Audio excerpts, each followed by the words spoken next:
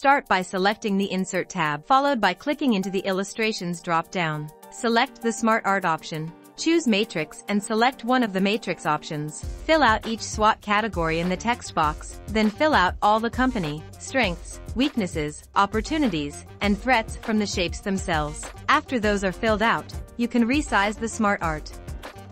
After all the sizing is done, separate the positive attributes from the negative attributes by merging some cells for vertical labels.